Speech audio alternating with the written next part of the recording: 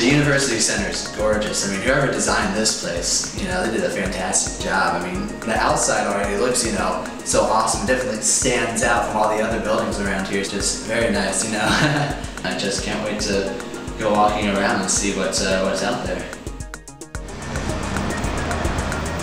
First, look at it.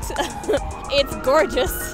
That's sort of why I chose to be in the University Center. Also, it's in the heart of, what is this, the village? Is that the hip, was that what you say? I'll figure it out. It's just so awesome. We're like within 3 blocks of any train in New York City, literally. Walking out onto 5th Avenue is great. The spirit of the village is wonderful. And I'm really looking forward to getting everybody on board with the sustainability efforts. It's the most amazing part of the building. I think it's smarter than I am.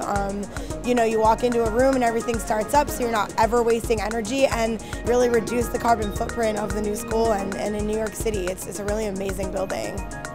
What do I like about New York? Oh God. Okay, well, the only time I've ever been here was for the auditions in February, and it was 14 degrees. And even when it was 14-degree weather, I loved it. The city is poetry. Just being involved in this community and being around the stuff that's around here, the arts, the activism is just, it's its own education.